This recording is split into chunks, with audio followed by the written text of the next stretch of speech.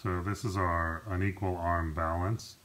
You can see the book in the balance pan on the left, and on the right is the counterbalance that's referred to in the lab.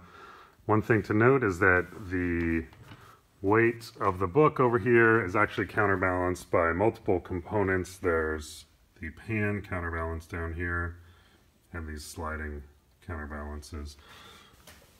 But you can just kind of lump these together for the purposes of this analysis. We're mostly asking about the fixed distance counterbalance over here. So if we have our balance displaced from equilibrium, give it a little push there, you can see this is going to kind of move up and down on the end. And this whole arm is moving up and down, and the support for the pan is underneath here. And you can see that's basically attached these struts here to right there, and basically the pivot point is right inside of here. You can see if I press down on the right, the left goes up, and vice versa. If I move the right up, then the left goes down.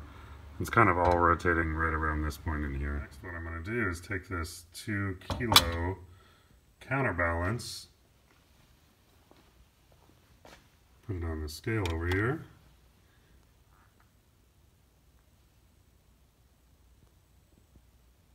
So 457.6 grams is the weight of this counterbalance. It's marked as 2 kilo.